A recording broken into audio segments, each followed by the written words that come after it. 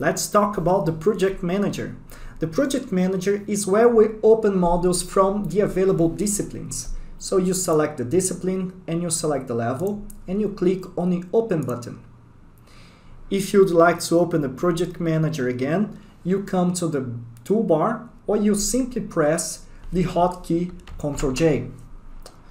If you'd like to open another project, you come to the drop-down list. The drop-down list displays the projects from the active project directory. If you'd like to create a new project, you type the name of the project and you click on the Create button. Now, if you'd like to edit the model or level description, you select the level and then you click on the Edit button.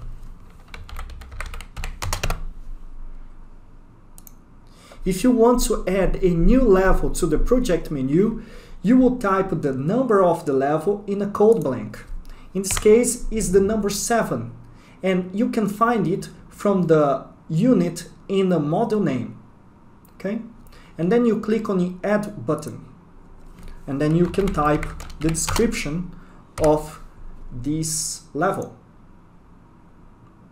If you'd like to remove this level from the project menu, you come to the Delete button, and with the checkbox active, you click OK.